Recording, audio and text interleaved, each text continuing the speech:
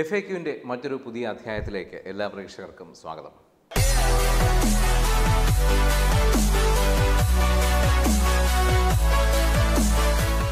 ഇന്ന് ഈ വിഷയത്തെക്കുറിച്ച് സംസാരിക്കാനായി സ്റ്റുഡിയോയിൽ നമ്മോടൊപ്പം എത്തിച്ചേർന്നിട്ടുള്ളത് പങ്കജ കസ്തൂരി ayurvedic medical college and PG സെന്ററിലെ assistant പ്രൊഫസറായ doctor Arjun Chand CP ആണ്. അദ്ദേഹത്തെ പരിപാടിയിലേക്ക് സ്വാഗതം ചെയ്യാം.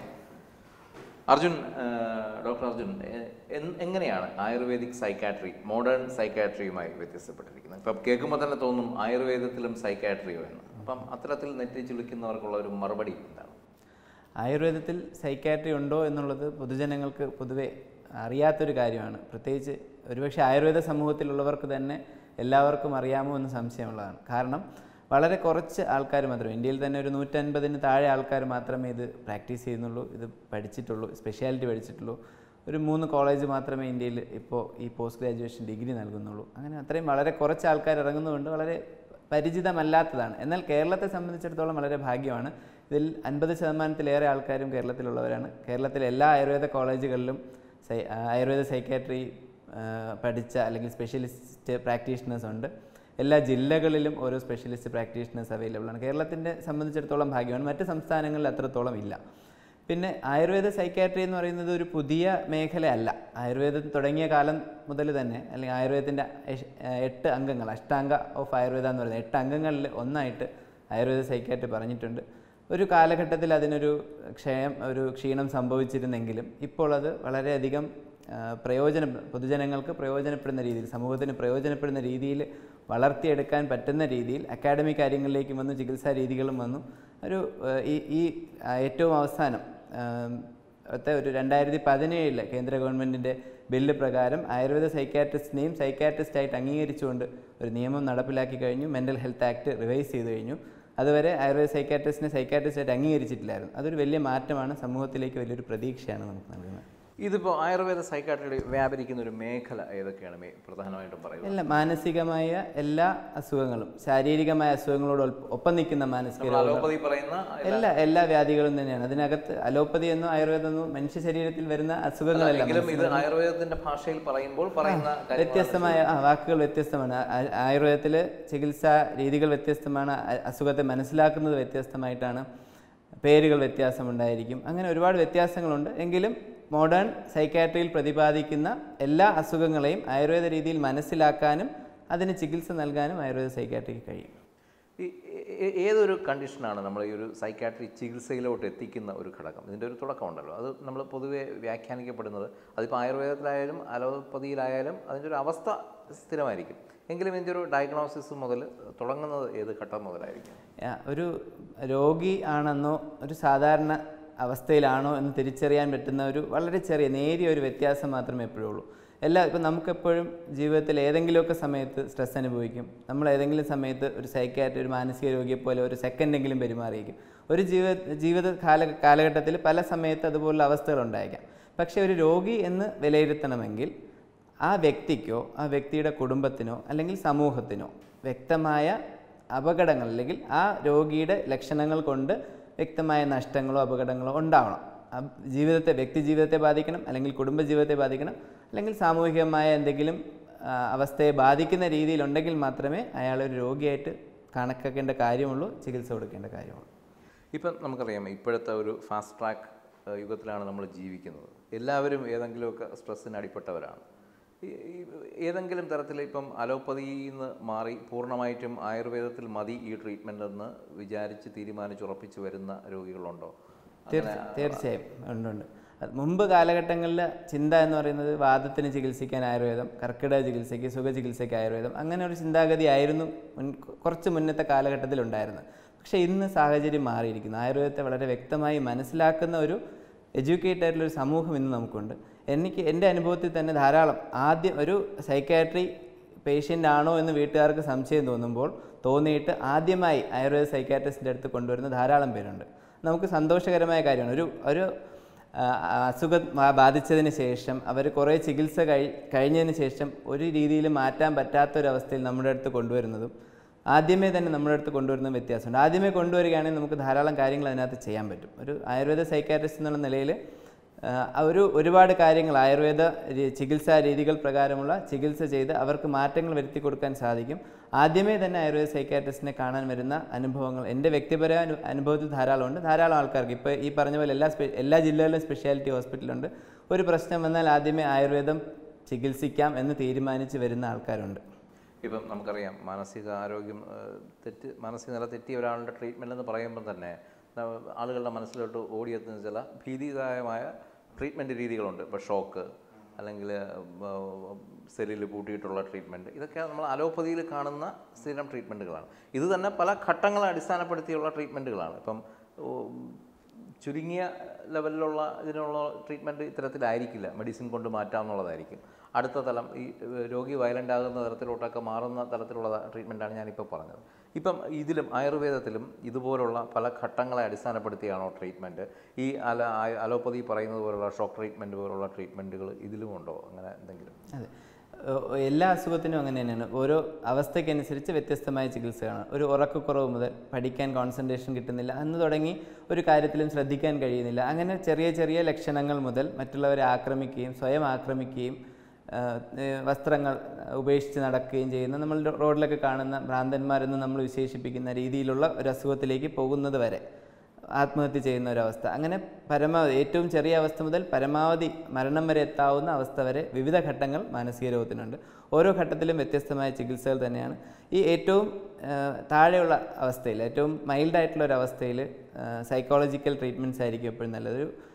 സത്വാവജയ ചികിത്സ എന്നാണ് ആയുർവേദത്തിൽ തന്നെ പറയുന്നത്. സത്വാവജയം, സത്വം എന്ന് പറയുന്നത് മനസ്സാണ്, അവജയം സത്വത്തിനെ ഉയർത്തുന്ന രീതിയിലുള്ള ചികിത്സകൾ, മനസ്സിൻ്റെ ശക്തി ഉയർത്തുന്ന രീതിയിലുള്ള ചികിത്സകൾ പറഞ്ഞാൽ മനസ്സിലാകുന്ന അവസ്ഥയിലുള്ള ആൾക്കാരാണത്. അവരെ അങ്ങനെ പറഞ്ഞ് മനസ്സിലാക്കി നമുക്ക് അവരെ ചികിത്സ ചെയ്ത് മാറ്റാൻ കഴിയും. കൗൺസിലിംഗ് പോലെ തന്നെയാണ്. കൗൺസിലിംഗ് ഒക്കെ സത്വാവജയ ചികിത്സയ്ക്ക് അകത്ത് വരുന്നത്. ആയുർവേദത്തിൽ സത്വാവജയ ചികിത്സ എന്ന ചികിത്സാ രീതിക്ക് അകത്ത് വരുന്നത് തന്നെയാണ് ഈ കൗൺസിലിംഗ്. മോഡേൺ സൈക്കോളജിയിൽ വരുന്ന പല ചികിത്സാ രീതികളും അതുകൊണ്ട് മാറ്റാൻ പറ്റും. കൂടെ സപ്പോർട്ടീവായിട്ട് മെഡിക്കേഷൻസ് കൊടുക്കാൻ കഴിയും.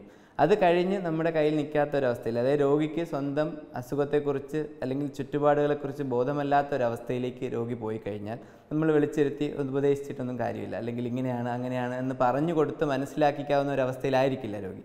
അവിടെ നേരത്തെ പറഞ്ഞ പോലെ തീക്ഷ്ണമായ തീവ്രമായ ചികിത്സകളിലേക്ക് പോകേണ്ടി വരും. ചിലപ്പോൾ റീസ്ട്രെയിൻസ് എന്ന് പറയും, കെട്ടിയിടുന്ന ചികിത്സ. മുൻ കാലഘട്ടങ്ങളിൽ രോഗികളെ, വയലൻ്റ് ആവുന്ന രോഗികളെ കെട്ടിയിടാമായിരുന്നു. ഇപ്പോൾ നിയമപരമായിട്ട് കെമിക്കൽ റീസ്ട്രെയിൻസ് എന്ന് പറയും, സെഡേഷൻ കൊടുത്ത് രോഗികളെ അടക്കി കിടത്തുക എന്നുള്ള രീതിയിലേക്കാണ് ഇപ്പോൾ മോഡേൺ സൈക്യാട്രി പോകുന്നത്. ഒരുപക്ഷെ കെമിക്കൽ റീസ്ട്രെയിൻസിനേക്കാളും നല്ലത് ഫിസിക്കൽ റീസ്ട്രെയിൻ ആയിരിക്കും. കാരണം കെമിക്കൽ റീസ്ട്രെയിൻ കൊണ്ട് അയാളുടെ ശരീരത്തിൽ ഒരുപാട് മാറ്റങ്ങളുണ്ടാകും. ഫിസിക്കൽ റീസ്ട്രെയിൻ, ഒരു റൂമിൽ കുറച്ച് നേരം അടച്ചിടുകയോ അത്യാവശ്യം വയലൻ്റ് ആയാലും ഒന്ന് ദേഹോപദ്രവം ഏൽപ്പിക്കാത്ത രീതിയിൽ കെട്ടിയിടുകയൊക്കെ ചെയ്താൽ ഒരുപക്ഷെ അടങ്ങുമെങ്കിൽ അതായിരിക്കും നല്ലതെന്ന് തോന്നുന്നു. അങ്ങനെ വ്യത്യസ്തമായ ചികിത്സാ രീതികൾ ഉണ്ട്. ഈ ഷോക്ക് ട്രീറ്റ്മെൻറ്റൊക്കെ ECT എന്ന് പറയും, ഇലക്ട്രോ കൺവൾസീവ് തെറാപ്പി, മോഡേൺ സൈക്യാട്രിയിൽ ചെയ്യുന്നതാണ്. തത്തുല്യമായിട്ടുള്ള അല്ലെങ്കിൽ ഭീതിജനകമായ അന്തരീക്ഷം സൃഷ്ടിച്ചുകൊണ്ടുള്ള ചികിത്സാ രീതികളൊക്കെ ആയുർവേദത്തിൽ പറയുന്നുണ്ട്. കാലഘട്ടത്തിൻ്റെ മാറ്റം കാരണം ചില ചികിത്സാ രീതികൾ ഔട്ട്ഡേറ്റഡ് ആയിപ്പോയി എന്ന് ആൾക്കാർ തെറ്റിദ്ധരിക്കുകയോ അല്ലെങ്കിൽ ചികിത്സ ചെയ്യാൻ നമുക്ക് നിയമപരമായ അനുവാദം നഷ്ടപ്പെട്ടു പോവുകയോ ചെയ്തൊരവസ്ഥയിലേക്ക് പോയിട്ടുണ്ട്. അതാണ് ആയുർവേദ സൈക്യാട്രി ആ ലെവലിലേക്ക് എത്താത്തത്. അങ്ങനെ ഇപ്പോൾ ഒരാളെ കെട്ടിയിടുക അല്ലെങ്കിൽ റൂമിനകത്ത് അടച്ചിടുക, അടി കൊടുക്കുക തുടങ്ങിയ രീതികളൊക്കെ വരുമ്പോൾ അത് നിയമപരമായി അനുവദനീയമല്ല. അതിന് പകരം കെമിക്കൽ റീസ്ട്രെയിൻസ് അല്ലെങ്കിൽ സെഡേഷൻ കൊടുത്ത് ചെയ്യുന്ന രീതി മോഡേൺ സൈക്യാട്രിയിലുണ്ട്. അതാണ് ശരി, മറ്റത് ചെയ്യാൻ പാടില്ല എന്നുള്ള രീതിയിലേക്ക് നിയമം പോയതുകൊണ്ട് നമുക്ക് പല രീതികളും ചെയ്യാൻ പറ്റുന്നില്ല.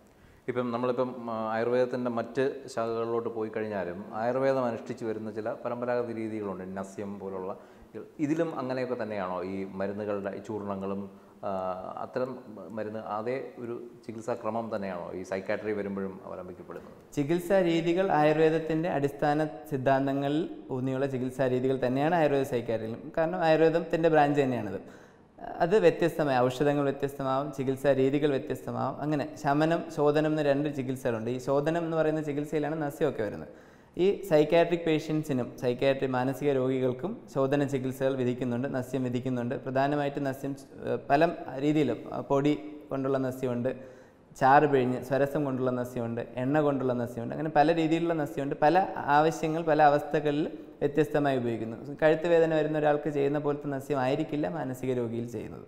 ഈ ഡിപ്രഷൻ ബാധിച്ച് ഒരു കാര്യവും ചെയ്യാൻ പറ്റാതിരിക്കുന്ന, അല്ലെങ്കിൽ ഒരിടത്ത് ഒതുങ്ങിക്കൂട്ടി ഒരു വെജിറ്റേറ്റീവ് ഫേസിലേക്ക് ഇരിക്കുന്ന ഒരാൾക്ക് ചെയ്യുന്ന നസ്യമല്ല വയലൻ്റായി നടക്കുന്ന ഒരാൾക്ക് ചെയ്യുന്നത്. അല്ല, ഈ പണ്ട് പോലെ നമ്മൾ ഈ വെറുതെ നമ്മൾ വായ്മൊഴിയായി പറയാറുണ്ട് തലയ്ക്ക് നെല്ലിക്ക തളം വെക്കേണ്ട ആളാണെന്ന്. അത് ശരിക്കും ഈ ആയുർവേദത്തിലെ ഒരു ചികിത്സാ മുറ തന്നെയല്ലേ തലയ്ക്ക് നെല്ലിക്ക തളം വെക്കുക എന്നുള്ളത്? ഇത് ചില വാക്കുകൾ ഒരു സോഷ്യൽ സ്റ്റിഗ്മയായി മാറിക്കഴിഞ്ഞു. ഇപ്പോൾ ഇവൻ സെർവൈക്കൽ സ്പോണ്ടിലോസിസ് എന്നുള്ളൊരു കണ്ടീഷനിൽ നമ്മൾ തലയിൽ തളം വെക്കാറുണ്ട്. ഇപ്പോൾ തളം വെക്കണമെന്ന് നമ്മൾ രോഗിക്ക് എഴുതി കൊടുക്കുമ്പോൾ രോഗി ചോദിക്കുന്നത് എനിക്ക് എന്തെങ്കിലും മാനസിക രോഗം ഉണ്ടോ എന്നാണ്. അപ്പോൾ ആ ഒരു സ്റ്റിഗ്മ വന്നു കഴിഞ്ഞു. തളം എന്ന് പറയുന്നത് ഒരു ചികിത്സാ രീതിയാണ്. അത് സൈക്കാട്രിയിൽ ഉപയോഗിക്കുന്നു. നെല്ലിക്ക ഉപയോഗിക്കുന്നുണ്ട്, നെല്ലിക്ക അല്ലാതെ ഒരുപാട് ഔഷധങ്ങൾ ഉപയോഗിക്കുന്നുണ്ട്, നസ്യം ഉപയോഗിക്കുന്നുണ്ട്, ഇൻറ്റേർണൽ മെഡിസിൻസ് ഉപയോഗിക്കുന്നുണ്ട്. ഈ തളം നസ്യം, ഈ പൊടി ചേർത്തുള്ള പ്രഥമന നസ്യം എന്ന് പറയും, പൊടി കൊണ്ട് ഊതി കയറ്റുന്ന ഒരു നസ്യം ടി വിയിലും സിനിമയിലും കണ്ടു കഴിഞ്ഞാൽ ആൾക്കാർക്ക് അതൊരു സ്റ്റിഗ്മ ആയിട്ടുണ്ട്. നസ്യവും തളവും എന്ന് പറയുന്നതാണ് മാനസിക രോഗത്തിലുള്ള. അത് മാത്രമല്ല ചികിത്സ, ഇവൻ എണ്ണ പുരട്ടുന്നത് മുഴുവൻ ഉൾപ്പെടെ മരുന്ന് കഴിക്കുന്നത് ഉൾപ്പെടെയുള്ള ഒരുപാട് ചികിത്സാ രീതികൾ, എല്ലാ ചികിത്സാ രീതികളും മാനസിക രോഗത്തിലേക്ക് അഡോപ്റ്റ് ചെയ്യാം വ്യത്യസ്തമായ ഔഷധങ്ങൾ ഉപയോഗിച്ച്. ഇപ്പോൾ നമ്മൾ റീസെൻ്റായിട്ട് വാർത്തകളും മറ്റുമൊക്കെ പരിശോധിക്കുകയാണെങ്കിൽ നമുക്ക് തോന്നിപ്പോവും കേരളത്തിലുള്ള ആളുകൾ മിക്കവരും എന്തെങ്കിലുമൊക്കെ തരത്തിലുള്ള മാനസിക വിഭ്രാന്തികളുള്ളവർ. സ്വന്തം കുഞ്ഞിനെ പാറയിൽ അടിച്ചു കൊല്ലുന്ന അമ്മ, അല്ലെങ്കിൽ കാമുകിയെ ആസിഡ് ഒഴിച്ച് കൊലപ്പെടുത്തുന്ന കാമുകൻ, മകളെ റേപ്പ് ചെയ്യുന്ന അച്ഛൻ, ഇങ്ങനെയുള്ള വാർത്തകളാണ് നമ്മൾ ദിനം പ്രതി കണ്ടുകൊണ്ടിരിക്കുന്നത്. ഒരിക്കലും കാണാൻ പാടില്ലാത്ത വാർത്തകൾ. ശരിക്കും എന്തായിരിക്കാം ഇതിൻ്റെ ഒരു കാരണം? കേരളം ഇങ്ങനെ ഒരു ആയുർവേദത്തിൻ്റെ ദൃഷ്ടികോണിൽ നിന്ന് നോക്കുമ്പോൾ, നിങ്ങളുടെ ചികിത്സാവിധിയുടെ ദൃഷ്ടികോണിൽ നോക്കുമ്പോൾ ഈ ഒരു സാമൂഹിക മാറ്റത്തിന് കാരണം എന്താണ്? നമുക്ക് ഇതിൽ നിന്നും മാറി ഒരു പഴയ നമ്മുടെ എന്താ പറയുക പണ്ടത്തെ കാലത്തേക്ക് തിരിച്ചു പോകാനുള്ള ഒരു സാധ്യത ഇനിയുമുണ്ടോ? വളരെ വിഷമകരമായ, ഈ പറഞ്ഞ പോലെ വളരെ വിഷമകരമായ സാഹചര്യത്തിലേക്കാണ് നമ്മുടെ സമൂഹം പോയിക്കൊണ്ടിരിക്കുന്നത്. അതിന് പ്രധാനപ്പെട്ട ഒരു കാരണം നമ്മളിലുള്ള വിശ്വാസങ്ങൾ, നമ്മളിലുള്ള വിശ്വാസങ്ങൾ, നമ്മൾ ആരാണെന്നുള്ള ബോധം അത് നഷ്ടപ്പെട്ടു പോകുന്നതാണ്. ആയുർവേദ ചികിത്സയിൽ ഇപ്പോൾ സത്വാവജയ ചികിത്സ എന്ന് പറയുന്നത് ഞാൻ നേരത്തെ പറഞ്ഞു, അതിൻ്റെ ഒരു ഡെഫിനിഷൻ വരുന്നതിന് അഹിതേഭ്യോ അർത്ഥേഭ്യോ മനോനിഗ്രഹണം ചികിത്സ എന്നാണ്. അതായത് അഹിതമായ അർത്ഥങ്ങളിൽ നിന്ന് മനസ്സിനെ നിഗ്രഹിക്കാൻ, മനസ്സിനെ മാറ്റി നിർത്താൻ പഠിപ്പിക്കുന്ന ചികിത്സയാണ് സത്വാവജയ ചികിത്സ. ഒരാൾക്ക് വേണ്ടാത്ത കാര്യങ്ങളിൽ നിന്ന് അയാളെ മാറ്റി നിർത്തണം. ഇന്നത്തെ കാലത്ത് ഒരാൾക്ക് വേണ്ടതെന്ന് അയാൾക്ക് തിരിച്ചറിയില്ല. ശരി ഏത് തെറ്റേതെന്ന് തിരിച്ചറിയില്ല. അതൊരു പക്ഷേ സമൂഹത്തിൻ്റെ ഏറ്റവും അടിത്തട്ടായ കുട്ടികളെ വളർത്തുന്നത് മുതൽ തുടങ്ങുന്നുണ്ട്. ആത്മജ്ഞാനം ഒരു പ്രധാനപ്പെട്ട കാര്യമാണ്. ആയുർവേദ സൈക്കാട്രിയിലെ ഏറ്റവും പ്രധാനപ്പെട്ട കാര്യം എന്ന് പറയുന്നത് ആത്മജ്ഞാനം, സ്വയം ഒരു തിരിച്ചറിവുണ്ടാക്കുക. ഭഗവത്ഗീതയിലും അർജുനനോട് ശ്രീകൃഷ്ണൻ ചെയ്തത് അത് തന്നെയാണ്, തിരിച്ചറിവുണ്ടാക്കുക. അത് തന്നെയാണ് ആയുർവേദ സൈക്കാട്രി അല്ലെങ്കിൽ സൈക്കോളജി ബേസിലും സംഭവിക്കുന്നത്.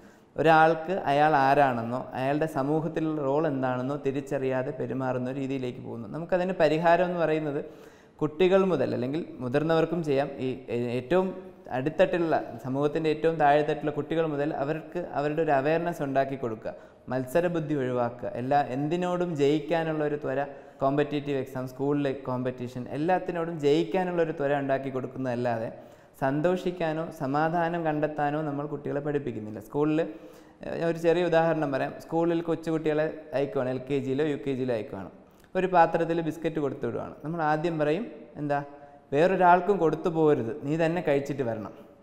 ആ പറയുന്നതിലും നീ മറ്റുള്ളവർക്ക് കൊടുക്കരുത് എന്നാണ് ആദ്യം പറയുന്നത്. നീ മറ്റുള്ളവർക്ക് കൊടുക്കരുത് എന്നാണ് ആദ്യം പറയുന്നത്. നിനക്കുള്ളത് കഴിക്കണം എന്ന് പറഞ്ഞു കൊടുക്കാം രക്ഷകർത്താവിന്. പക്ഷെ അതല്ല പറയുന്നത്, ആർക്കെങ്കിലും കൊടുത്തിട്ട് വന്നാൽ എന്ന് പറഞ്ഞ് ഭീഷണിപ്പെടുത്തുമ്പോൾ കുട്ടിയുടെ ഉള്ളിൽ ഒരു വിത്ത് ഇടുകയാണ്. എന്തിൻ്റെ? വിദ്വേഷത്തിൻ്റെ ഒരു വിത്ത്. ഇത് ഒരു ഉദാഹരണം. ഷെയറിങ് നഷ്ടപ്പെടുക മാത്രമല്ല, വിദ്വേഷത്തിൻ്റെ വിത്ത്. അവന് കൊടുക്കരുത്, അവൻ നന്നാവരുത്, അല്ലെങ്കിൽ അവന് കിട്ടരുത് എന്നുള്ള ഒരു ചിന്ത, ഒരു വിത്ത് പാകുന്ന ഒരു ചെറിയ ഇൻസിഡൻ്റാണ് ഞാൻ പറയുന്നത്. ഇതുപോലെ എത്ര സംഭവങ്ങൾ നമ്മുടെ ജീവിതത്തിൽ, അത് നമ്മൾ പർപ്പസ്ഫുള്ളി ബോധപൂർവം നമ്മളത് ഒഴിവാക്കണം എന്നുള്ളതാണ്. അപ്പോൾ കുട്ടികളെ വളർത്തുന്ന പോലെ നമ്മളും അത് ഒഴിവാക്കണം. ഈ മെഡിറ്റേഷൻ, ധ്യാനം തുടങ്ങിയ ഒരുപാട് കാര്യങ്ങൾ നമുക്കുണ്ട്. അതിലോട്ടൊക്കെ യോഗ പ്രാക്ടീസ്, അത് യോഗ എന്ന് പറയുമ്പോൾ യോഗാസനങ്ങളിലേക്ക് മാത്രം ഒതുങ്ങിപ്പോയി. യോഗ എന്ന് പറയുന്നത് യോഗാസനം മാത്രമല്ല. യോഗ എന്ന് പറയുന്നത് നമ്മുടെ മനസ്സിനെ ജീവാത്മാവിനെ പരമാത്മാവിലേക്ക് ലയിപ്പിക്കലാണ് യോഗ. ഈ ജീവാത്മാവ് എന്താണെന്നോ പരമാത്മാവ് എന്താണെന്നോ ആർക്കറിയില്ല. ജീവാത്മാവ് എന്ന് പറയുന്നത് ഇപ്പോൾ ഞാനൊരു ജീവാത്മാവാണ്, താങ്കളൊരു ജീവാത്മാവാണ്. നമ്മൾ ഇരിക്കുന്ന ഒരു ചുറ്റുപാടെന്ന് പറയുന്നത് പരമാത്മാവാണ്. ഇത് തമ്മിലുള്ള ബന്ധം, അതായത് ഞാനും എൻ്റെ ചുറ്റുപാടും തമ്മിലുള്ള ബന്ധം, അത്രയേ ഉള്ളൂ യോഗ. അത് അറിയാതെ ഇരിക്കുന്നതാണോ യോഗ, കിടക്കുന്നതാണോ യോഗ, മൂവ്മെൻറ്റ് ചെയ്യുന്നതാണോ യോഗ, ഇത് മാത്രം നമ്മൾ ചിന്തിക്കുന്നത്. വ്യക്തമായ കാഴ്ചപ്പാട് നമുക്കില്ല. നമ്മളെന്ന വ്യക്തിത്വം എന്താണെന്നോ നമുക്ക് സമൂഹത്തിലുള്ള റോൾ എന്താണെന്നോ. ഇപ്പം ഞാൻ ഈ കസേരയിൽ ഇരിക്കുന്നതിന് പകരം അപ്പുറത്തെ കസേരയിൽ നിന്ന് എന്തായിരിക്കും അവസ്ഥ? ആ വ്യത്യാസമാണ്. അത് നമ്മൾ തിരിച്ചറിയുന്നില്ല. അത് ഒരു വലിയ പാളിച്ചയാണ് സമൂഹത്തിൽ. അത് മാറ്റിയെടുക്കാൻ നമ്മൾ ഓരോരുത്തരും ശ്രമിക്കണം. വേറൊരാൾ ഇടപെട്ട കാര്യം അതിലേക്കാണ് ചോദിക്കാൻ വന്നത്. ഇപ്പം ഈ ഒരു മെൻ്റൽ ഫിറ്റ്നസ്സിന് ആയുർവേദ സൈക്കാട്രി അനുശാസിക്കുന്ന കാര്യങ്ങൾ എന്തൊക്കെയാണ്? ഇപ്പോൾ യോഗയുടെ കാര്യം പറഞ്ഞു, മൊത്തത്തിലുള്ള നമ്മളിപ്പം ഇത് കേട്ടുകൊണ്ടിരിക്കുന്ന ഒരാൾ സ്വയം ഒരുപാട് സ്ട്രെസ്സിൽ കൂടെ കടന്നു പോകുന്ന ആളാണ്, എനിക്കതെല്ലാം ഓവർകം ചെയ്യണം, ഒരു മെൻ്റൽ ഫിറ്റ്നസ് വേണം, ഒരു ധൈര്യം വേണം എല്ലാത്തിനും നേരിടാൻ. അതിന് നമുക്ക് ലളിതമായി പറഞ്ഞു കൊടുക്കാവുന്ന കാര്യങ്ങൾ എന്തൊക്കെയാണ്? ആയുർവേദത്തിൽ ചികിത്സ മാനസിക അല്ലെങ്കിൽ മനസ്സിന് സ്വസ്ഥത കിട്ടുന്നതിനേക്ക് പറയുന്നത് ധീ ധൈര്യ ആത്മാദി വിജ്ഞാനം എന്ന് പറയുന്നത്. ധീ എന്ന് പറയുന്നത് ഒരു ബുദ്ധിയാണ്, ധൈര്യം എന്ന് പറയുന്ന ഒരു കറേജ്, ആത്മാദി വിജ്ഞാനം കുറേ ഉണ്ട്. ആത്മ എന്ന് പറയുന്നത് സ്വയം, ആദി എന്ന് പറയുന്നത് കൊല്ലം, കാലം എന്ന് പറയുന്നത് ഞാൻ എവിടെ നിൽക്കുന്നു, ഞാൻ എവിടെ വളർന്നു തുടങ്ങിയ അറിവുകൾ. ഇത്രയും ഉണ്ടാക്കിയെടുക്കാൻ നമ്മൾ ശ്രമിച്ചാൽ മതി. ധീ എന്ന് പറയുന്ന ഒരു ബുദ്ധിയാണ്. ആ ബുദ്ധി രണ്ട് രീതിയിലുണ്ട്, നിശ്ചയാത്മികമെന്നും നിയമാത്മികമെന്നും. നിശ്ചയാത്മിക ബുദ്ധിയാണ് നമ്മൾ എന്ത് വേണമെന്ന് തീരുമാനിക്കുന്ന ഒരു ഇൻ്റലക്റ്റ്. നിയമാത്മികം എന്ന് പറയുന്നത് നമ്മുടെ ചുറ്റുപാടുകളുടെ ബൗണ്ടറികളിൽ നിന്ന്, അല്ലെങ്കിൽ നമുക്കൊരു നിയമമുണ്ട്. ഇപ്പോൾ എനിക്ക് റോഡിലൂടെ വലതുവശത്ത് വണ്ടി ഓടിച്ചു പോകാൻ പറ്റില്ല, ഞാനത് എന്തുകൊണ്ട് എനിക്ക് ഇടതുകൂടെ ഓടിച്ചുകൂടാ എന്ന് ചിന്തിക്കുന്ന ഒരു സമൂഹം ഇപ്പോൾ ഉണ്ട്. അതുപോലെ മാറാതെ ആ നിയമങ്ങളെ, സമൂഹത്തിലെയും നമ്മുടെ വ്യക്തി ജീവിതത്തിലെയും നിയമങ്ങളെ പാലിക്കാനുള്ളൊരു ബുദ്ധി ഉണ്ടാവണം. ധൈര്യം എന്ന് പറയുന്നത് ഒരു കറേജ് വേണം. എന്ത് ചെയ്യാനും ഞാൻ ചെയ്യുന്നത് ശരിയാണ് എന്നുള്ള തോന്നലുണ്ടെങ്കിൽ അത് ചെയ്യാനുള്ളൊരു ധൈര്യം ഉണ്ടാക്കിയെടുക്കുക, അതിലേക്ക് പോവുക. പിന്നെ ഞാൻ പറഞ്ഞ പോലെ അവനവൻ്റെ റോള് തിരിച്ചറിയുക എന്നുള്ള രീതിയിലേക്കും പോകണം.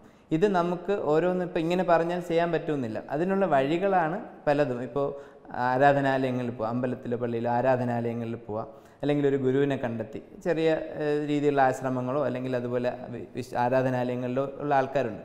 ഗുരു ഡയറക്റ്റ് ചെയ്യും, നിങ്ങൾ ഇങ്ങനെ ചെയ്താൽ മാറും, അതിനങ്ങ് വിശ്വസിക്കുക, അല്ലെങ്കിൽ ആ രീതിയിൽ ശരിയായി ഫോളോ ചെയ്യുക. ഈ ആത്മജ്ഞാനം ഉണ്ടായ ആൾക്കാരെ ഫോളോ ചെയ്യാം, അവർ പറഞ്ഞുതരും എന്തൊക്കെയാണ് ചെയ്യുന്നത്. അതിനിപ്പോൾ മെഡിറ്റേഷൻ ഉപയോഗിക്കാം, ഞാൻ പറഞ്ഞാൽ പ്രാണായാമം ഉപയോഗിക്കാം, ഭക്തി തന്നെ ഉപയോഗിക്കാം, കർമ്മം ഉപയോഗിക്കാം. ഈ കർമ്മം ഉപയോഗിക്കാന്ന് വെച്ചാൽ ഒരു ചാരിറ്റി വർക്കിലേക്ക് ഇറങ്ങിത്തിരിക്കുന്നു, അതൊരു കർമ്മമാണ്. അതിലൂടെ തന്നെ മനസ്സിലെ ഈ പ്രശ്നങ്ങൾ, പലരും വിഷമങ്ങൾ വന്ന് ജീവിതത്തിൽ ആരെങ്കിലുമൊക്കെ നഷ്ടപ്പെട്ട വിഷമത്തിൽ അതിൽ നിന്ന് മാറാൻ വേണ്ടി ചാരിറ്റിയിലേക്ക് ഇറങ്ങുന്ന ആൾക്കാരുണ്ട്, അവർ ആ വിഷമങ്ങൾ മറക്കുന്നു. അങ്ങനെയുള്ള മനസ്സിനെ ഡൈവേർട്ട് ചെയ്യാൻ നമ്മൾ തന്നെ നമുക്ക് പറ്റുന്ന സാഹചര്യങ്ങൾ കണ്ടെത്തി മനസ്സിനെ ഡൈവേർട്ട് ചെയ്ത് എപ്പോഴും ഒരു ലക്ഷ്യം ഉണ്ടാവുള്ളൂ. നമ്മൾ ജീവിക്കുമ്പോൾ നമുക്ക് സന്തോഷം കണ്ടെത്തണം, നമ്മുടെ സന്തോഷം മറ്റുള്ളവരുടെ ദുഃഖമാകരുത്. ഈ ഒരു ചിന്ത മനസ്സിലുണ്ടായാൽ സമൂഹം വളരെയധികം ഉയരും, ആധ്യാത്മികമായി വളരെയധികം ഉയരും. അതുപോലെ തന്നെ നമ്മുടെ മാനസിക നിലയെ ബാധിക്കുന്ന മറ്റൊരു വിഷയമാണ് നമ്മുടെ ഉള്ളിലുണ്ടാകുന്ന ഭയം. ഇപ്പം നമ്മൾ പ്രേത, ഭൂത, പിശാച് ഇങ്ങനെ പല ഇത് പറയാറുണ്ട്. ഇതിനെ ആയുർവേദത്തിലുള്ള ഒരു വിശദീകരണം എന്താണ് ഇത്തരം കാര്യങ്ങൾക്ക്? ഞാൻ ആദ്യം ആയുർവേദത്തിലൊരു ക്ലാസിഫിക്കേഷൻ പറഞ്ഞു ഭൂതവിദ്യ എന്നും ഗ്രഹചികിത്സ എന്നുമാണ് ആയുർവേദ സൈക്യാട്രിയെ 8 ക്ലാസിഫിക്കേഷൻ നടത്തിയതിൽ ഒന്ന് ഭൂതവിദ്യയാണ്. ഭൂതവിദ്യ എന്നും ഗ്രഹചികിത്സ എന്നുമാണ് പറയുന്നത്. അപ്പോൾ നമ്മൾ ആയുർവേദം പറഞ്ഞ ഭൂതത്തിനെയോ ഗ്രഹത്തിനെയോ അല്ല ഇന്ന് നമ്മൾ കാണുന്ന ഭൂതവും ഗ്രഹം. നമ്മുടെ മനസ്സിലുള്ള, സമൂഹത്തിൻ്റെ മനസ്സിലുള്ള ഭൂതം എന്ന് പറയുന്നത് വേറെ എന്തൊക്കെയാണ്, മരിച്ചുപോയ ആൾക്കാർ വന്ന് സംസാരിക്കുന്നു, അല്ലെങ്കിൽ എന്തൊക്കെയോ കാണാത്ത കാര്യങ്ങൾ വന്ന് ആ ഒരു രീതിയിലാണ്. പക്ഷേ ആയുർവേദം പറഞ്ഞിരിക്കുന്ന ഭൂതം, ഗ്രഹം എന്ന് പറയുന്ന ഗ്രഹം ഒരിക്കലും ഒരു ആളുടെ ശരീരത്തിലേക്ക് ആവേശം ചെയ്യുന്നില്ല എന്ന് തന്നെ ആയുർവേദം വളരെ വ്യക്തമായി പറയുന്നു. ഇപ്പോൾ ഒരു ഉദാഹരണം, ഞാനൊരു കണ്ണാടി എടുത്ത് താങ്കളുടെ കയ്യിൽ തരുവാണ്, നോക്കിയാൽ എന്ത് കാണാൻ പറ്റും? കണ്ണാടി മിറർ. ആരെ കാണാൻ പറ്റും? സനോജ് എന്ന് പറയുന്ന വ്യക്തിയെ കാണാൻ പറ്റും, അതല്ലേ? ആ കണ്ണാടി ഞാൻ എടുത്ത് വെച്ച് എന്നെ നോക്കിയിട്ട് ഞാൻ സനോജിനെ എന്ന് പറയുന്ന വ്യക്തിയെ കാണാൻ പറ്റുമെന്ന് വെച്ചാൽ കാണാൻ പറ്റില്ല, ഒരു റിഫ്ലക്ഷനാണ്, ഇല്ലേ? അതുപോലെ തന്നെയാണ് ഈ ഭൂതം ഗ്രഹം എന്ന് തോന്നുന്നത് എന്ന് വളരെ വ്യക്തമായ ആയുർവേദത്തിൽ പറയുന്നുണ്ട്. അതായത് ചുറ്റുപാടുകളുടെ സമ്മർദ്ദം കൊണ്ട് നമ്മുടെ മനസ്സിൽ നിന്ന് റിഫ്ലക്റ്റ് ചെയ്യുന്ന ഒരു പ്രതികരണമാണ് ഈ ഗ്രഹമെന്നോ ഭൂതമെന്നോ. നമ്മുടെ മനസ്സിലുള്ള കൺസെപ്റ്റ് അല്ലാത്തൊന്നും നമ്മളിൽ പ്രതിഫലിക്കില്ല. പണ്ട് കേട്ട കഥകളോ ഉപബോധ മനസ്സിൽ പതിഞ്ഞിരുന്ന പഴയ കാര്യങ്ങൾ, ആരെങ്കിലും അടിച്ചേൽപ്പിക്കപ്പെട്ടത്, നിയന്ത്രണങ്ങൾ, കുട്ടിക്കാലത്തുണ്ടായ നിയന്ത്രണങ്ങൾ, അനുഭവങ്ങൾ തുടങ്ങിയ ഒരുപാട് കാര്യങ്ങൾ ഈ 17, 18, 19 വയസ്സ്, അതായത് ടീനേജ് കഴിഞ്ഞുള്ള സമയത്ത് വരുന്ന പല സൈക്കാട്രിക് പേഷ്യൻസിലും നമ്മൾ ഈ പഴയ ചരിത്രം ഈ സബ് കോൺഷ്യസ് മൈൻഡിലൂടെ നമുക്കൊരു സഞ്ചരിക്കുമ്പോൾ മനസ്സിലാവും, കുറേ സമയമെടുക്കും, സഞ്ചരിക്കുമ്പോൾ മനസ്സിലാവും പഴയ ഏതെങ്കിലും കാലഘട്ടം, ഒരു 2, 3, 4 ചിലപ്പോൾ 5 വർഷങ്ങൾക്ക് മുമ്പ് നടന്ന ഏതൊക്കെയോ ഒരു സംഭവമാണ് അവരുടെ ഇപ്പോഴത്തെ ഭയം അവർക്ക് എന്താണെന്നറിയില്ല, അകാരണമായ ഭയമാണ്. പക്ഷെ അതിനൊരു കാരണമുണ്ട് എന്ന് നമ്മൾ ഉറപ്പിക്കുമ്പോൾ നമ്മൾ അതിലേക്കൊരു യാത്ര, അങ്ങനെ ഒരു സബ് കോൺഷ്യസ് മൈൻഡിലേക്ക് അവരുടെ ലെവലിൽ സംസാരിച്ച് കഴിയുമ്പോൾ നമുക്ക് കിട്ടുന്നത് ഇങ്ങനെയുള്ള ചില അനുഭവങ്ങളാണ്. ഈ കഴിഞ്ഞ ഇടയ്ക്ക് എനിക്കൊരു പേഷ്യൻ്റ് ഉണ്ടായിരുന്നത് ഇതേപോലെയാണ്. ഭദ്രകാളിയുടെ ബാധ കയറി എന്നൊക്കെ പറഞ്ഞ് അമ്മയെ വളരെയധികം പേടിപ്പിച്ച ഒരു പെൺകുട്ടി, പിന്നെ സ്പിരിറ്റ്സിനോട് സംസാരിക്കാൻ പറ്റുന്ന വേറൊരാൾ, അങ്ങനെ ആത്മാക്കളോട് സംസാരിക്കാൻ പറ്റുന്നു, ഇങ്ങനെയൊക്കെ പറഞ്ഞ് വരുന്ന ആൾക്കാരുണ്ട്. ആ വ്യക്തി എന്നോട് ചോദിക്കുന്നതെന്ന് വെച്ചാൽ എനിക്കൊരു പ്രത്യേക കഴിവാണ് ആത്മാക്കളോട് സംസാരിക്കാൻ പറ്റുന്നത്, ഡോക്ടർ എന്തിനാ അത് മാറ്റുന്നത്? നിങ്ങൾക്കില്ലാത്തൊരു കഴിവ് എനിക്കുണ്ട്, നിങ്ങൾ എന്തിനാണ് അതെന്നെ മാറ്റുന്നതെന്ന് എന്നാണ് ചോദിക്കുന്നത്. അപ്പോൾ അവർക്ക് അവരുടെ വേറെന്തോ ഒരു ഒരു സെൻസ് ഓർഗൻസിന് പ്രത്യേകമായ പെർസെപ്ഷൻസാണ്. അതവിടെ അതീന്ദ്രിയമായിട്ടുള്ള ഒരു പെർസെപ്ഷനാണ്, ഇന്ദ്രിയങ്ങൾക്കപ്പുറം കാണാൻ പറ്റുന്ന ഒരു പെർസെപ്ഷനാണ്. അത് നമുക്ക് ഇന്നത്തെ സമൂഹത്തിൽ ജീവിക്കണമെങ്കിൽ അത് ചികിത്സിച്ച് മാറ്റിയേ പറ്റും. അപ്പോൾ അങ്ങനെ ചികിത്സിച്ച് മാറ്റാറുണ്ട്. അവരെയൊക്കെ സബ് കോൺഷ്യസ് മൈൻഡിലേക്ക്, അവരുടെ ഉപബോധ മനസ്സിലേക്ക് അവരുടെ ഈ ചിന്തകൾ, അതൊരു പ്രത്യേകതരം മാനസികാവസ്ഥയാണ്. ആണ് അങ്ങനെ ഒരു ആ ചിന്തയിലൂടെ നമ്മൾ അതേ ചിന്തയിലൂടെ ഡോക്ടർക്ക് ഇങ്ങനെ സ്പിരിറ്റ്സിനോട് സംസാരിക്കാൻ പറ്റുമോ എന്ന് ചോദിച്ചാൽ അത് എനിക്കും പറ്റും എന്ന് പറയുമ്പോൾ അവർ നമ്മളുടെ ലെവലിലേക്ക്, അതായത് അവരുടെ ലെവലിലേക്ക് നമ്മൾ ഇറങ്ങി ചെല്ലുന്നു. അവരെവിടെ നിന്ന് കമ്മ്യൂണിക്കേറ്റ് ചെയ്യുന്നു അവിടെ നിന്ന് നമ്മൾ അവരോട് കമ്മ്യൂണിക്കേറ്റ് ചെയ്യും. എന്നിട്ട് അവരുടെ ആ ചിന്തകളെ പതുക്കെ മാറ്റിയെടുക്കുക. ഇതോടനുബന്ധിച്ച് തന്നെ ചോദിക്കുകയാണെങ്കിൽ അലോപ്പതിയിൽ സൈക്കോളജിയോടൊപ്പം തന്നെ വികസിച്ചു വന്ന ഒരു ശാഖയാണ് പാരാസൈക്കോളജി. ആയുർവേദത്തിൽ അതെങ്ങനെയാണ് പാരാസൈക്കോളജി? ഈ ആയുർവേദത്തെ സംബന്ധിച്ചിടത്തോളം പാരാസൈക്കോളജി, സൈക്കോളജി, സൈക്കാട്രി ഇന്നൊന്നും വ്യത്യസ്തമില്ല. ഇതെല്ലാം ഒരു രീതി തന്നെ. അതുകൊണ്ടാണ് ഞാൻ ആദ്യം പറഞ്ഞത് ഡിഗ്രി എന്ന ഞങ്ങളുടെ സ്പെഷ്യാലിറ്റി എന്ന് പറയുന്നത് സൈക്കോളജി ആൻഡ് സൈക്കാട്രി എന്നാണ്. ആയുർവേദ സൈക്കോളജി മനോവിജ്ഞാൻ ഏവം മാനസരോഗ എന്നാണ്. അതായത് മനസ്സിനെയും പഠിക്കുന്നു, മനസ്സിനെ ചികിത്സിക്കാനും പഠിക്കുന്നു. ഇത് പാരാസൈക്കോളജി വ്യത്യസ്തമല്ല. ഇപ്പോൾ നമ്മുടെ ആയുർവേദ ചികിത്സയിൽ ദൈവവ്യപാശ്രയ ചികിത്സ എന്ന് പറഞ്ഞൊരു വിഭാഗം തന്നെയുണ്ട്. ചികിത്സയെ മൂന്നായിട്ട് വിഭജിച്ചിരിക്കുന്നതിൽ ഒന്ന് ദൈവവ്യപാശ്രയമാണ്, ഒന്ന് സത്വാവജയം, പിന്നെ ഒന്ന് യുക്തി വിഭാശ്രയം. ലോജിക്കലാണ് യുക്തി വിഭാശ്രയം. മരുന്ന് കൊടുക്കുന്നു, ഇന്ന പ്രശ്നം കൊണ്ട് മാറുന്നു. സത്വാവജയം ഞാൻ നേരത്തെ പറഞ്ഞു. ദൈവവിഭാശ്രയ ചികിത്സ എന്ന് പറയുന്നത് ഭക്തിമാർഗമാണ്. അതായത്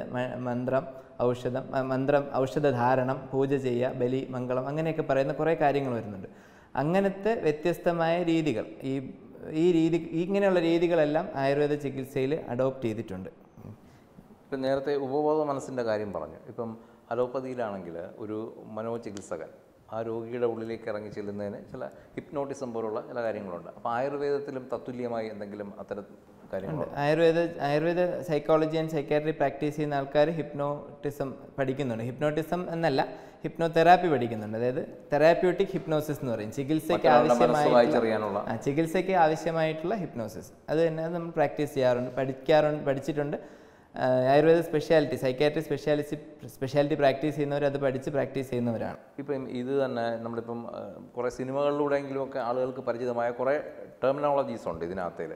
ഈ ദ്വന്ദ്വ വ്യക്തിത്വം, മൾട്ടിപ്പിൾ പേഴ്സണാലിറ്റി എന്നൊക്കെ ഉള്ള അത് ഈ ആയുർവേദത്തിൽ അതിൻ്റെ ഒരു വ്യാഖ്യാനം എന്താണ് ആയുർവേദ സൈക്കാട്രിയിൽ വരുമ്പോൾ? അത് നേരത്തെ ഞാൻ ഈ പറഞ്ഞ ഒരു കാര്യമുണ്ട്, ഭൂതവിദ്യ എന്ന് പറഞ്ഞു. ഭൂതം, ഗ്രഹം നമ്മുടെ പെർസെപ്ഷൻ അല്ല ആയുർവേദം കാണുന്ന പെർസെപ്ഷൻ എന്ന് പറഞ്ഞു.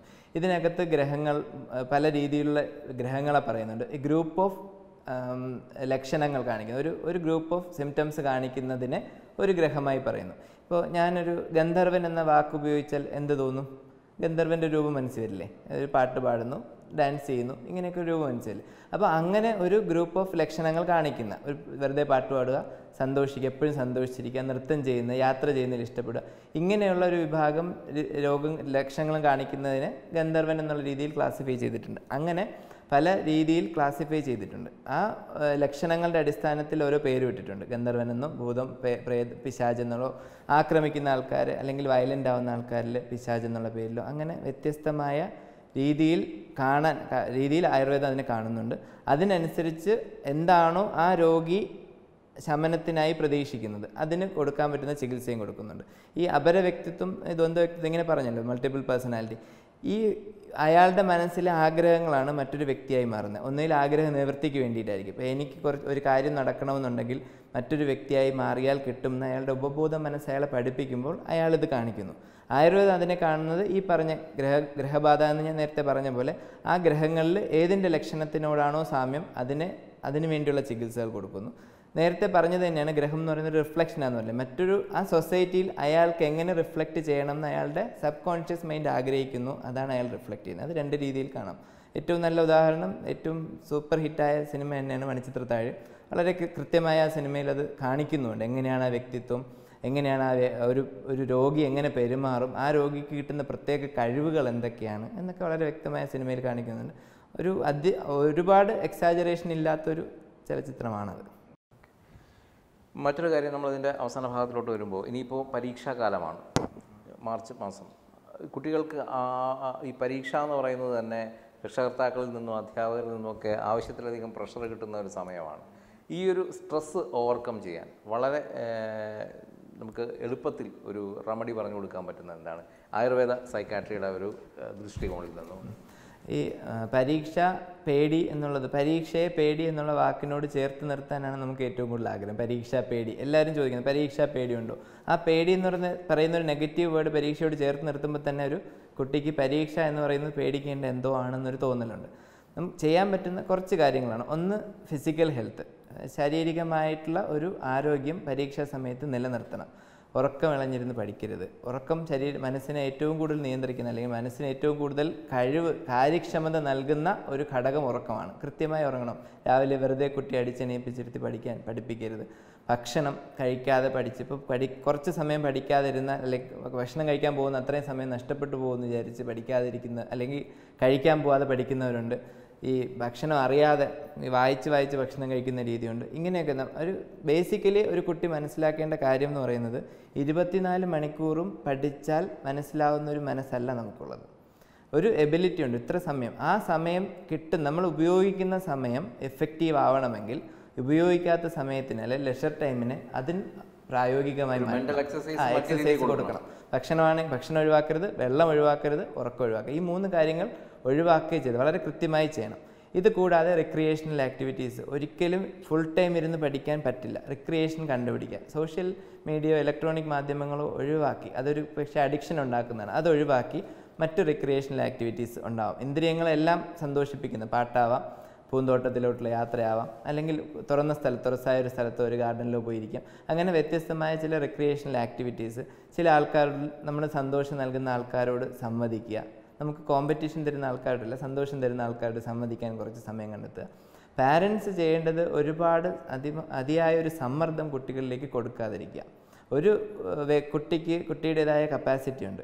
ഇപ്പം ചില രക്ഷകർത്താക്കൾ പറയുന്നത്, ഞാനോ പഠിച്ചില്ല, എൻ്റെ മക്കൾ അങ്ങനെ പഠിക്കാതിരിക്കരുത് എന്ന് പറഞ്ഞ് കുട്ടികളെ ഇരുത്തി പഠിപ്പിക്കുന്നവരുണ്ട്. അപ്പം നമ്മൾ പഠിച്ചില്ല, അല്ലെങ്കിൽ നമുക്കൊരു കഴിവ്, അല്ലെങ്കിൽ നമ്മുടെ ഉണ്ടായിരുന്നൊരു കഴിവ്, കുട്ടിക്കും കുട്ടിയുടേതായ ഒരു കഴിവുണ്ട്, അതേ ഉള്ളൂ. അപ്പം നമ്മൾ കൊടുത്ത കഴിവിനെ കുട്ടിക്കുള്ളൂ.